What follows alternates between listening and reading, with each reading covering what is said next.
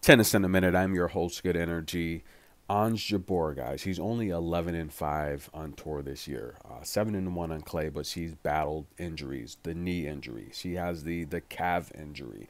And look, all of the top tier ladies. I mean, Ons she's dropped from rank number 2 in the world to rank number 7. She hasn't been active. All of the top tier ladies have well over 30 matches played. Ons has half of that.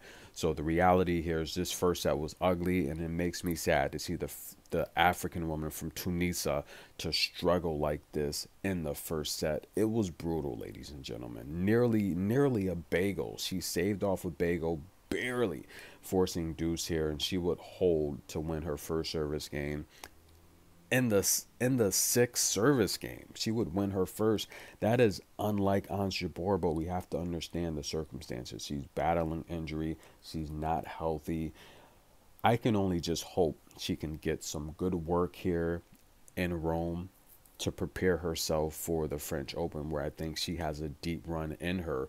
But listen, we're not going to count Ons Jabeur out, because this level that Ons has been showing lately within the last year is good enough to beat Paula Badosa, right?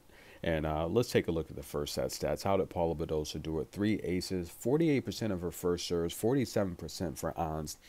No one's serving well on this surface, and that needs to be recognized, because a lot of these matches are sloppy. And look, I've been saying this, if you follow the channel, when the clay season hits, you're going to see a lot of unders, because you're going to just see players that are able to gain control of the set and get breaks. And that's exactly what's happening. You're seeing a lot of donuts, and I said that there's going to be a lot of unders, excuse me, as we switch and transition to hard later in the year. Then you're going to start seeing a lot more overs, as people can hold serve.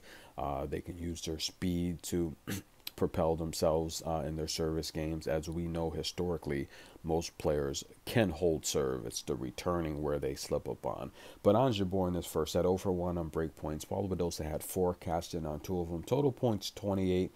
Look, Ons, she's not really making errors. She's just struggling getting the ball in play. And I think once she shakes off the rust, the second set should be a little better. I'm your host, Good Energy. Let's see what Ons Jabeur can do here in the second set.